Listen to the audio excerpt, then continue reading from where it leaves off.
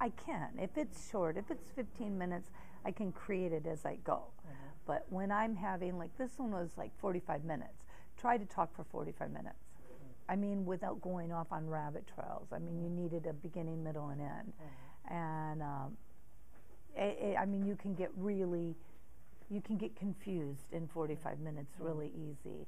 And so, I mean, I highlight everything. You should have seen my notes. I had pink and blue and green, so I could glance down, and I could know I'm moving on.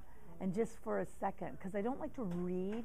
That's the one thing I don't want to do, is I never want to have my notes be anything that I'm reading. And so, like, I have a key word and I highlight it, like kidnapping.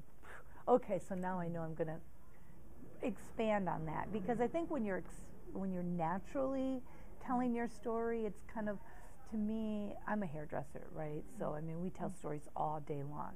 That's what I am. I'm not a public speaker. I'm a storyteller. So I just go from that standpoint. It's like, I'm now going to tell you no different than if I'm standing behind the chair doing your hair. I'm going to tell you a story, and I'm going to entertain you all the way through your haircut.